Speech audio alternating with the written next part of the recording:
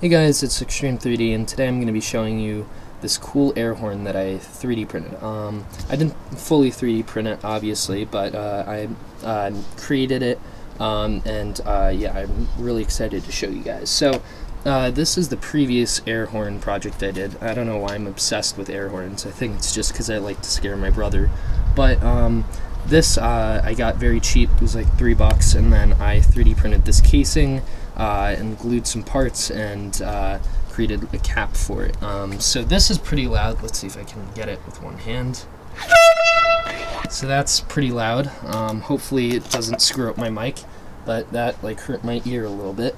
But that's a very good one. And this is the new one. So I 3D printed some cable management tools just to keep the tube on here, but as you can see, it's not really working down there. It's just because this tube is very firm. It just wants to do its own thing. And then I 3D printed two of these little arms that are glued onto the side of this and stick out and hold this tiny little air pump that I bought on eBay for like 60 cents or something like that. And then the tube just runs from the bottom and goes all the way around and to the air pump. So let's test this out. Hopefully I don't scare my dog.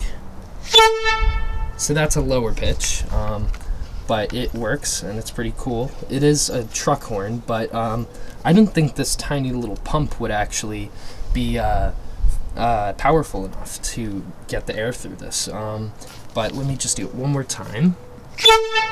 Pretty loud, pretty happy with it. I'm excited to scare my brother with it. But also it was a fun little project. Looked kind of weird, but I'm proud of it. Just thought I'd show you guys. So thank you so much for watching, and I will see you guys in the next video. Bye.